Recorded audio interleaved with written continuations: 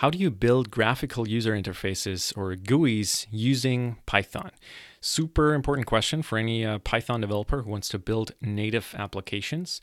And in this video, I want to give you a quick overview of some of the more popular packages and options out there you can use to write and build GUI applications using Python. So the first framework I want to talk about here is part of the Python standard library. It's called TkInter or TkInter, and it is a platform-independent windowing toolkit, so you can use that to build simple applications, simple GUI applications in a cross-platform way. So these are going to work on any graphical platform that Python works on, that Python is available on, and this is built into the standard library.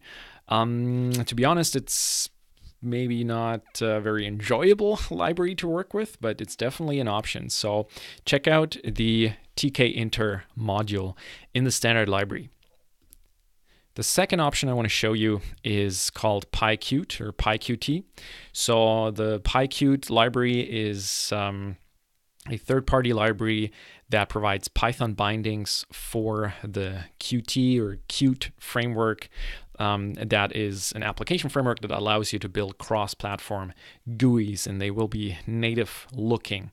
So PyQt or PyQt, however you want to pronounce it, can be a great option to build GUI applications with Python. So definitely encourage you to check it out. You will be able to build applications that look and appear like native applications on the platform that you're on.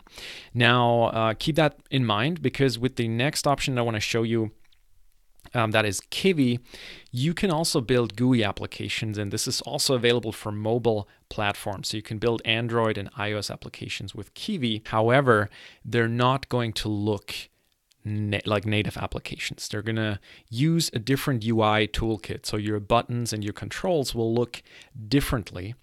And this can be a good or a bad thing. Certainly a good option if you want to target mobile. And this is also a great framework if you're thinking about building games and you want something to program the graphical side for your games with. So you may want to check out Kivy if you're doing any kind of GUI work with Python. It's a fairly popular framework, and you should definitely add it to your list of candidates for doing GUIs in Python.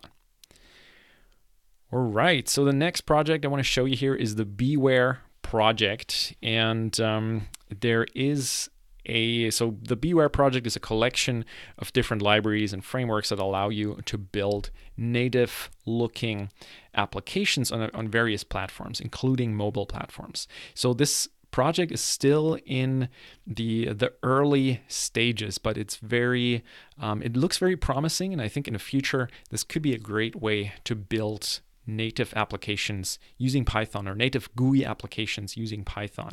So I would also check that out. To be honest, as of the time I'm recording this video, which is late 2017, I'm not sure if this is ready actually to do very extensive work, but I think it will be soon, and I think this is going to be a really, really awesome project moving forward. So be sure to check it out at pybee.org. All right, just for completion's sake, I also wanted to mention the PyGame library here. It's more, as the name says, it's more meant for programming games. So you can do graphical games using Python with that library. But because you can do graphical games, you can also use it to build GUIs. They're just not going to look like native controls or native GUI controls. So again, similarly to Kivy, you're going to have to build your own controls, and I think with PyGame you have to do that from scratch, whereas Kivy gives you some pre-built controls like text forms and buttons and stuff like that. But it might be a good option to write your stuff in PyGame, especially if you're trying to build a game, which is most likely also a GUI application. All right, so I hope this gave you some pointers on the different options to do GUIs with Python. Let me know if I forgot about anything, or if you have another favorite framework that I didn't cover. Just leave a comment below. And if you want me to cover your own Python question, your Python development question or career question, then also please leave a comment below, and I'll try and tackle it in one of my future videos.